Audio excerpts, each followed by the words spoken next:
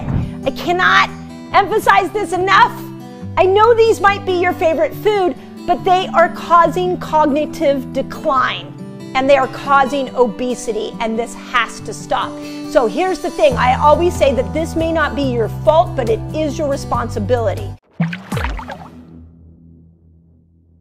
Have you ever wondered how much your daily food choices are affecting your brain? What if I told you that just 1.5 slices of pizza a day could boost your risk of dementia by 28%? Sounds alarming, right? Meet Dr. Mindy Pelz, a highly regarded holistic health expert and a prominent advocate for women's health education, who is committed to sparking a revolution in women's health.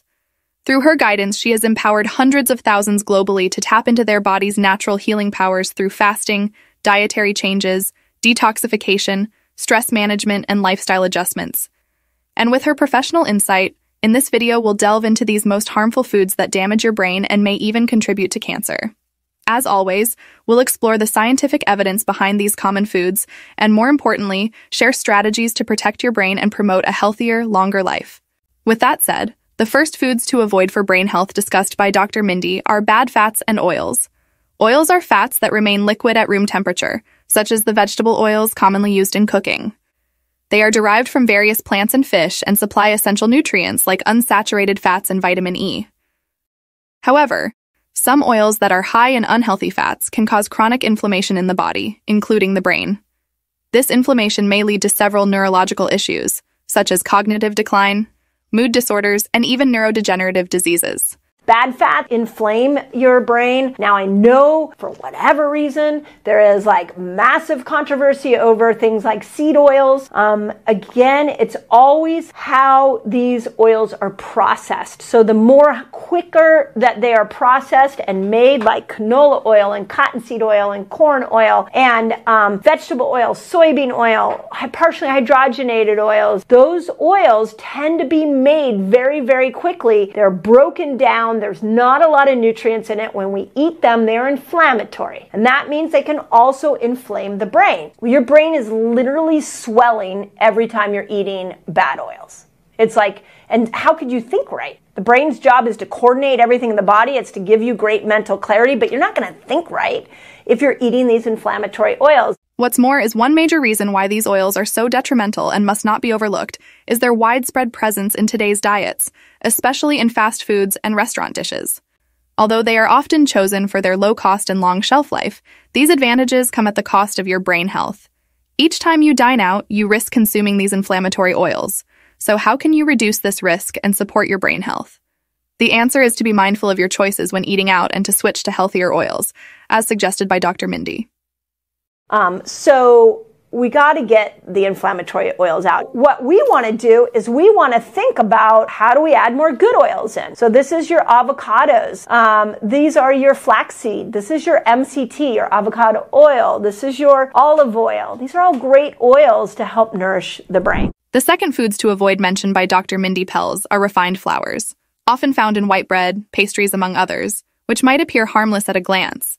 But their impact on brain health is both profound and insidious, mainly because the refining process removes much of the flour's natural nutrients, leaving behind a product that contributes to more than just empty calories. Thing I want you to avoid, worst food for your brain, are the refined flours. Now, same reason, when they think about this, I'm really a fan, if you're gonna do a grain, do an ancient grain. Because an ancient grain has enzymes in it, it's sprouted, it has if you do like a sourdough, it's fermented, it has some good probiotics in it.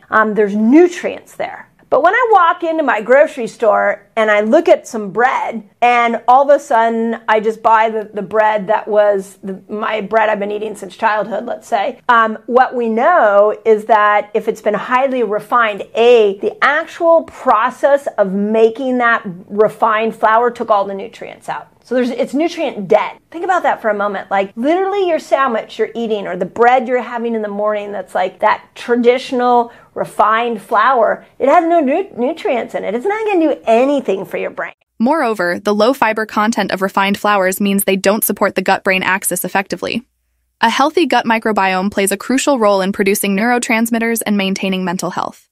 When you consume refined flours, you miss out on the fiber necessary to feed beneficial gut bacteria, which in turn can affect neurotransmitter production and contribute to mood disorders and cognitive issues.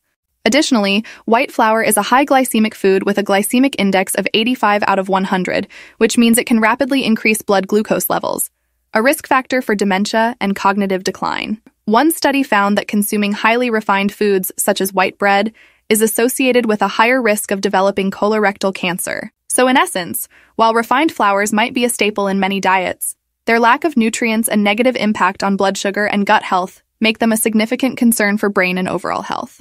However, choosing healthier alternatives like sourdough or ancient grains, as recommended by Dr. Mindy, allows you to enjoy tasty bread while opting for less processed choices. These options are richer in vitamins, minerals, and fiber, which can enhance cognitive function and support mental well-being, promoting a sharper and healthier mind.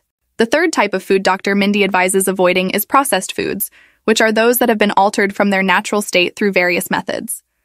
Although processed foods are convenient, they can negatively impact brain health because extensive processing usually includes the addition of additives, preservatives, which will be discussed shortly, and unhealthy ingredients such as added sugars, harmful fats, and high levels of sodium.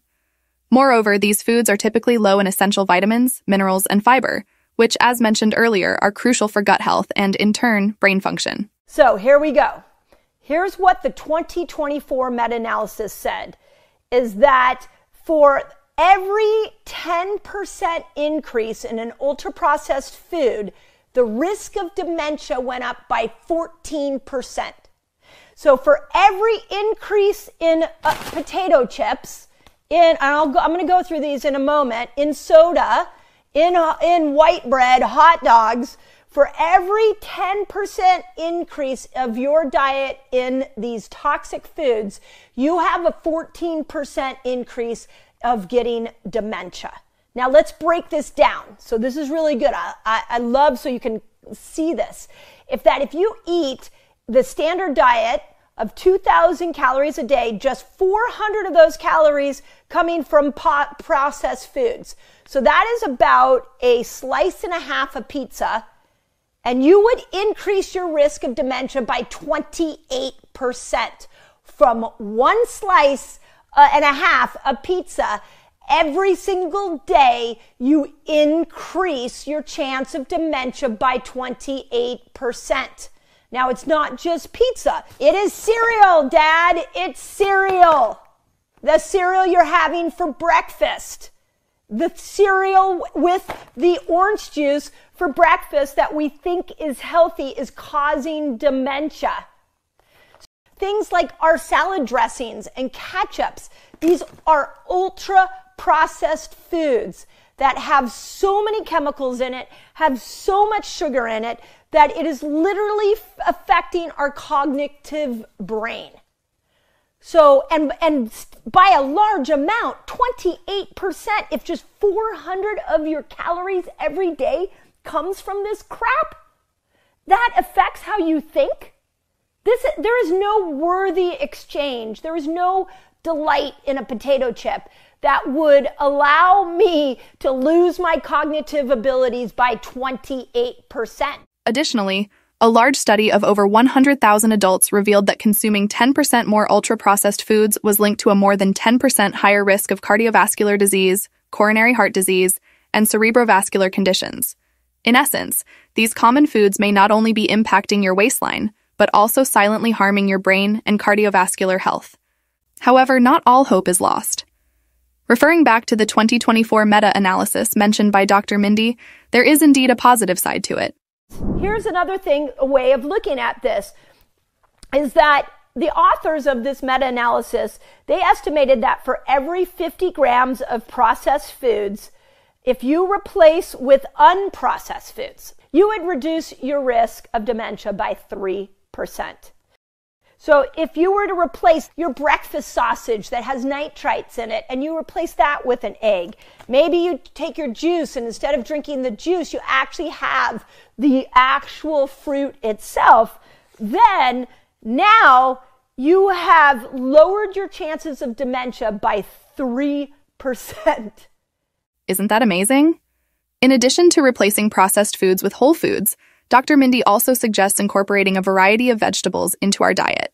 She is a proponent of the keto diet, which has been found to help with the early stages of dementia. So the first step is get the Cokes out, the Coke Zero, the Diet Cokes, also chemical laden. Let's get them out so we can get cognitive health back to you and your loved ones. Then let's load up our diet with things like lots of vegetables. They're full of fiber. Fiber will help make sure that your glucose doesn't get too high. So think lots of fiber. Let's think lots of healthy fats.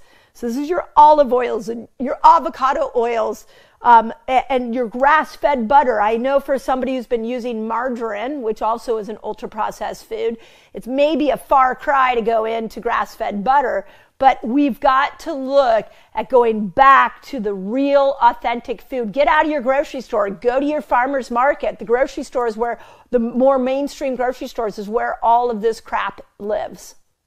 I'm such a fan of the keto diet.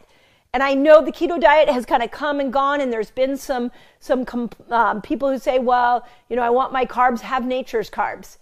The keto diet is a healing diet. It will help you lose weight. It will help you lose body fat. It will bring your blood sugar down, and it will help dementia. So if you don't believe me, let me tell you a beautiful study, a 2022 study found that the keto diet reduced brain inflammation and lowered the risk of neurodegenerative disease in aging people with the signs of early dementia. So the key takeaway here is to first recognize the hidden dangers of highly processed foods, as we have, and use this knowledge to make informed dietary choices and take massive action to protect the cognitive function and overall health of you and your loved ones. And this brings us to the fourth type of foods Dr. Mindy recommends avoiding for a healthy brain. This includes those containing natural flavors and artificial dyes. But before we dive in, let me ask you, how often do you check the ingredient list on food products before buying them? If your answer is, I don't, then it's time to pay close attention. But if you are someone who does read the ingredient list, well done, I'm proud of you. I hope you teach your loved ones to do the same and share this video with them. However, keep in mind that not all the ingredients listed always reflect what is truly in the food or product you're purchasing. For instance, the term natural flavors might sound wholesome, but it can be a cover for a cocktail of synthetic chemicals. These additives often contain compounds that can act as neurotoxins. What makes this particularly alarming is that natural flavors do not have to disclose the specific chemicals used, leaving consumers unaware of the potential dangers. In fact, here is Dr. Mindy's insight on this. The number one thing you want to look for in an ingredient list that's the most harmful is the word natural flavor. So natural flavors is code for let me put a lot of toxins together in one ingredient label, and I don't have to disclose what those toxins are. So many of them are things like MSG, which can cause the brain to go into hyperstimulation. One of the things they put in natural flavors are dopamine stimulators so that you're addicted to the food. Okay, think about that for a moment. It's like you're eating your favorite potato chip and you're like, I need another bag, I need another bag. You just want to keep coming back for more. A lot of times they put a chemical in there that you become addicted to. So we want to start to avoid things that say natural flavors in them. Now, a couple of other artificial ingredients I really encourage you to look out for are things that are like artificial dyes, like red dye number 3 and red dye number 4. Those are going to be toxic. They're neurotoxins for the brain, and you want to avoid them. So if you're not reading an ingredient list, make sure you're reading an ingredient list. I hope this paints a clear picture of why we keep wanting more of some of this processed food. So while these additives might enhance the sensory appeal of processed foods, their impact on brain health is far from benign. By being aware of the potential dangers of natural flavors and artificial dyes, you can make more informed choices and help protect your brain from the hidden threats lurking in everyday food products. The aim of this video is to teach us all how our daily food choices and lifestyle habits impact brain health, and how small adjustments in our diet and understanding can positively protect our brain and overall well-being. This is made possible thanks to the help of holistic insights from experts like Dr. Mindy Pelz.